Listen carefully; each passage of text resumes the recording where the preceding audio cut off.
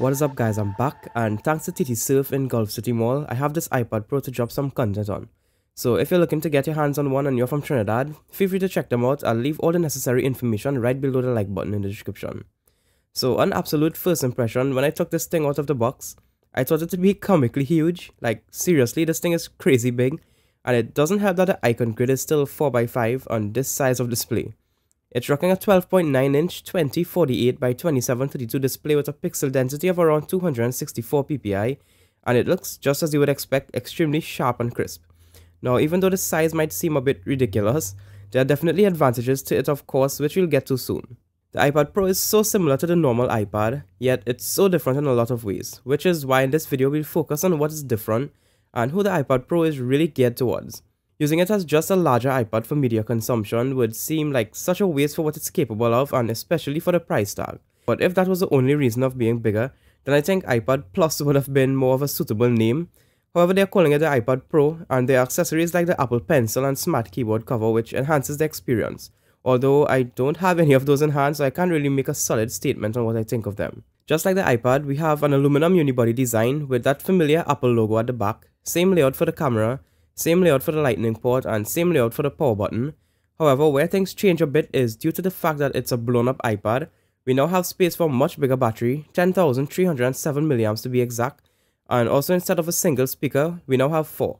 And in addition to it just being more speakers, they actually have a surprising amount of depth in the sound quality, and it's one thing that blew me away about the iPad Pro, in addition to the crazy size of course.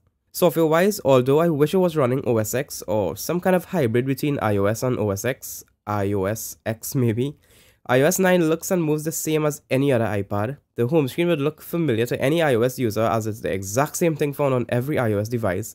But when you dive one level deeper than the home screen is where you start seeing the benefits of the ginormously large screen.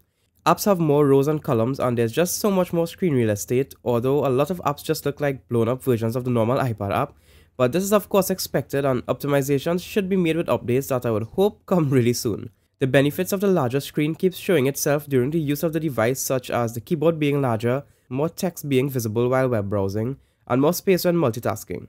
All of these add up to a really solid experience, and ignoring the fact that it makes the device a bit more tedious to hold for long periods and makes it seem a bit less portable, not just sure if that's me, it makes having a comically large screen not too bad to have.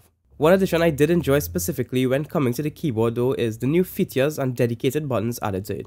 We now have bold, italic and underline buttons, undo and redo keys, and the ability to press down with 2 fingers and have more precise control over the cursor placement. What the iPad Pro is definitely not is a computer replacement, and the fact that its price gets pretty close to the MacBook Air territory and even the baseline MacBook Pro territory is where the problem lies for me.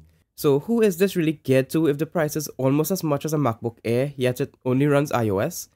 I think personally those who rely specifically on the use of the Apple Pencil along with the iPad Pro to get tasks done that they usually wouldn't be able to do this easy, such as designers, artists and music composers, they would really appreciate this specific product. If you can't afford it, however, to have as purely a media consumption device, then by all means go right ahead, as it's an awesome one at that.